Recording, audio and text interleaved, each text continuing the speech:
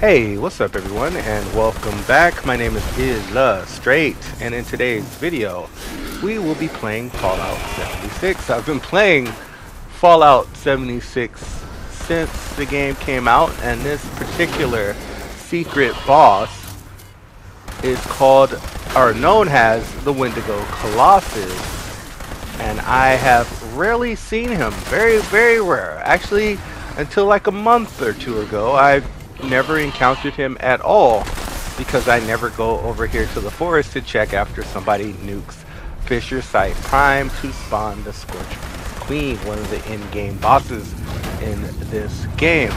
So anyway, this guy is a tank and he downed me right there, but I've got on a perk which brings me back to life after I get downed, and it causes me to do 50% more damage with my weapon, which in this case is a two-shot explosive laser rifle. Yes, it is a legacy nowadays, but I earned it fair and square by farming at the White Springs within the first 3 months that the game was out.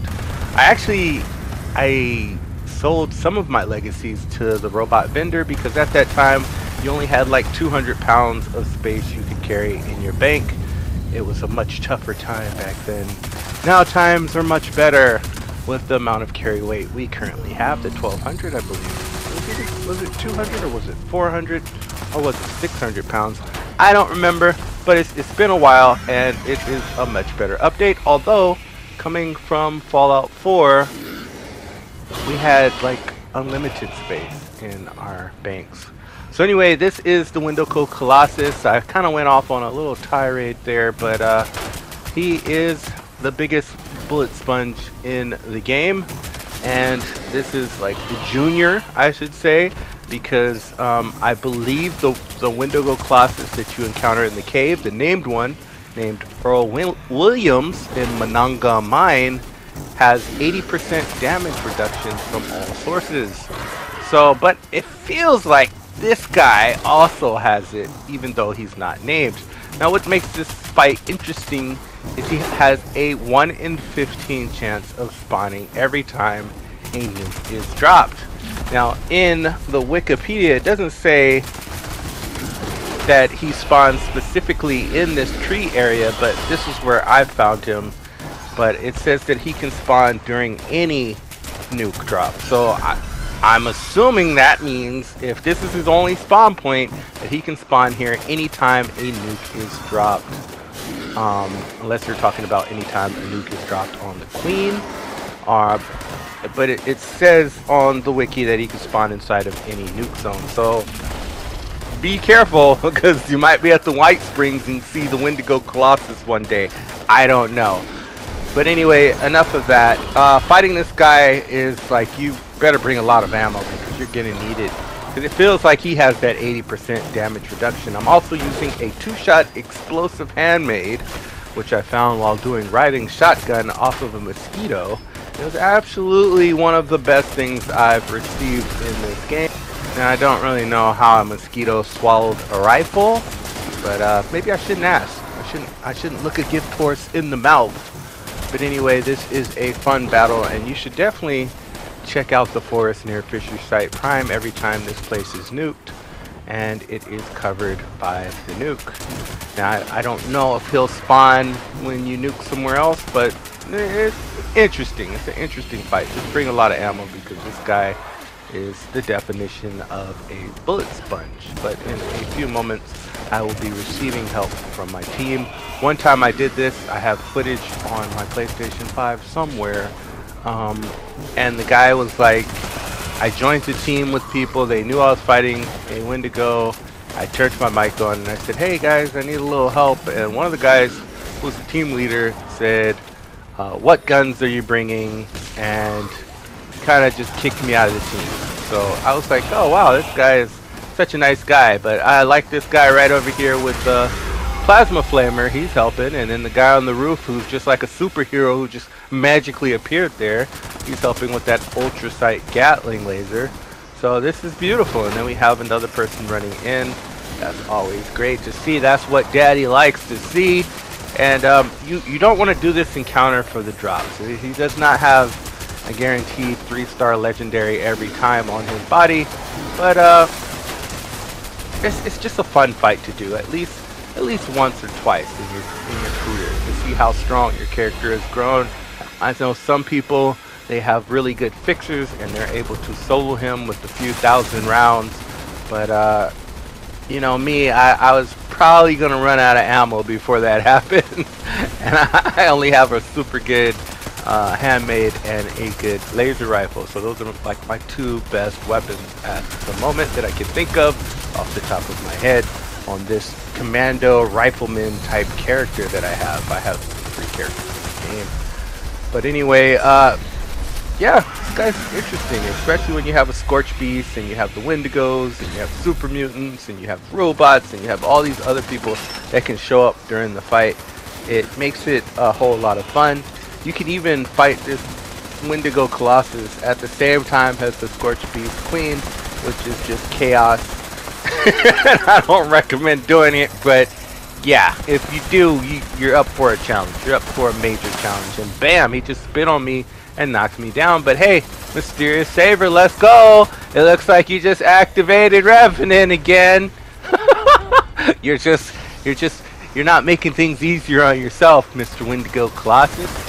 So I am back to it. I am just spraying and spraying, and I'm not sure if using one of these legacy rifles outside of VATS is doing as much damage as using it inside of VATS, because I feel like if I could target his torso with this, I would be doing more damage, but I can't because my power core, my fusion core on my armor is run out. So I'm gonna have to go revive my teammate right there.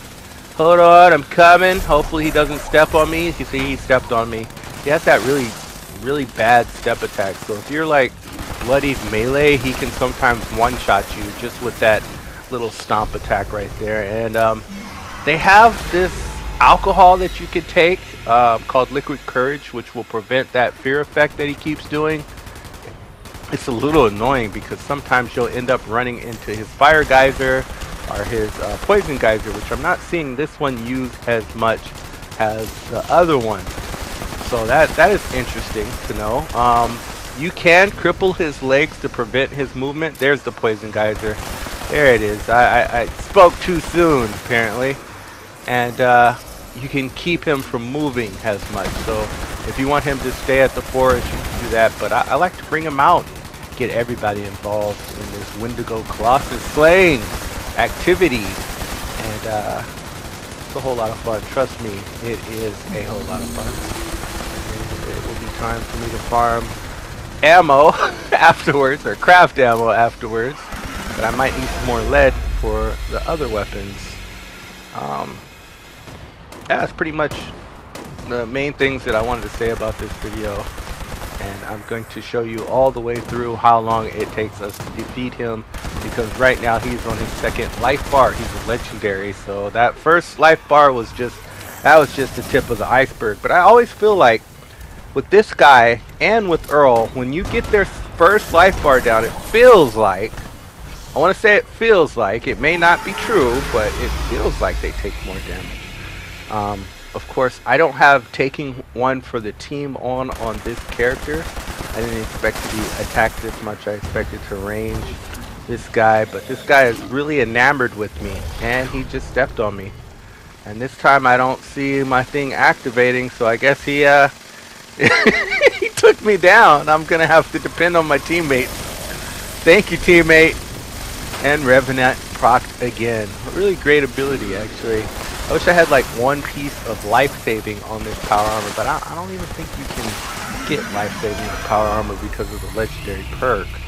But it would be interesting if you could. I would wear at least one piece of all my power armor set. So this is pretty interesting. He's coming to the forest. Hopefully he gets stuck on a tree instead of trying to just bite me and kick me and stomp me and claw me and whatever else he plans to do. I'm just a kitty here. I'm just a kitty. Stop it. Stop it, man. Stop it. But let me briefly take time to talk about the recent update that we had received with Still Dawn. I feel like I run out of modules faster than I run out of cores, because you get cores, legendary cores, for doing events, and you get modules only from the purveyor. What I would like them to do is add another way to get legendary modules, either, you know, fulfilling certain requirements during events, and that would, you know, get you like 1 or 2 legendary modules, or maybe 5, which would actually be pretty freaking awesome. Like the harder the event is, like, I don't know, Arctos Pharma, or Project Paradise and Arctos Pharma, or Scorched Earth and Colossal Problem. They're like the hardest events in the game, and Encrypted's pretty hard too. So those events, I feel like they should give you more than just cores. They should give you modules, or maybe they could put modules on Minerva's inventory. Minerva, the new trader that shows up every so often to trade you wares at a 25% discount. So 25% discount on modules, I'm all for that. I would like to see that in the near future. And if this is your first time on this channel, be sure to hit that subscribe button and leave a like and leave a comment. Anything you do helps get this channel put into YouTube's algorithm to show more people my channel. I had initially took like a 3 or 4 month break from uploading, and so now I'm paying for it and the views aren't what they used to be, but that's okay. That's okay. I know how to grind and get the channel views back up by releasing content on a more frequent basis. I not only do Fallout 76 content, I also do Apex Legends content. I just uploaded a Fortnite video, so I do Fortnite content occasionally, because every time I try to stop playing Fortnite completely, they'll release like some new thing, and I'll just want to be a part of it. Or like the Ariana Grande concert recently, it was like, it wasn't just a concert, it was like an experience, which was cool, but I kind of want to just sit back and just watch and enjoy myself without having to shoot from a plane and surf like Sonic the Hedgehog in one of his little bonus stages. But that's okay. Matter of fact, now that I talk about Fortnite, let's talk about the Atom Shop, because the Atom Shop takes a lot. It takes a lot of influence from the Fortnite store, and some of their prices are high because Bethesda wants to price their stuff like the same as Fortnite. But I feel like some of the prices could use to be lower. More people will buy your stuff if, you know, you lower the prices on some of the skins, like Power Armor. People don't want to pay $20 for one Power Armor skin, or $15. Make them like $10 or $8 or something. You know the customer can't buy only $8 worth of Atomic Shop currency, so do that. But anyway, there he goes, there he blows, he's down, and this Wendigo will soon join him. And don't forget to loot the screws off the Wendigos.